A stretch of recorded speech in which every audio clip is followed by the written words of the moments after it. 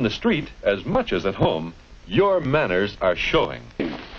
Morning, Jack. Hi. Morning, dear. See? A cheerful good morning is a good way to start the day. Hi. How are you? Well, hi, Mary. Hi. Morning. How are you? We've missed you. I'm fine now. No more tonsils, please. Oh, that's right. You had them out, didn't you? A cheerful greeting for friends you meet. An inquiry about their welfare. And everyone feels more at ease. Hey, you know something? No, what? I had a wet dream last night. Wet dreams? What's that? Oh, you know. Some sperm comes out of your penis. Sperm? Okay. How's about taking a nap? Hey, I got a better idea.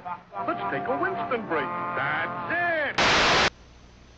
But when he finally did, he had time for only a quick glass of fruit juice.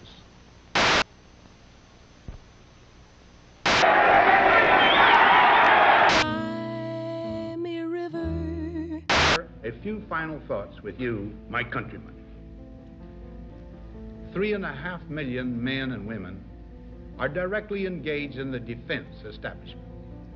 We choose to go to the moon in this decade and do the other things, not because they are easy, but because they are hard. Sleek look that it should have, and very often you'll find a zipper hidden in the arm. Good afternoon, ladies and gentlemen. You'll excuse the fact that I'm out of breath, but President Kennedy and Governor John Connally have been cut down by assassins' bullets in downtown Dallas. You believe in miracles? Yes! Unbelievable.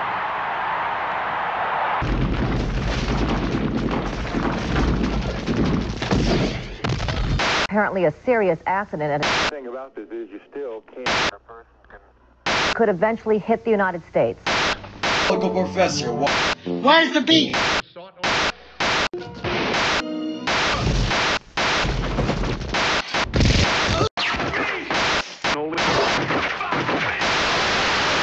Don't do this! Please! That burn a little bit? Stop! Stop! Please! Stop! Just stop! Stop! Stop! Just talk to me for a minute. Don't! Please! Don't burn me, please!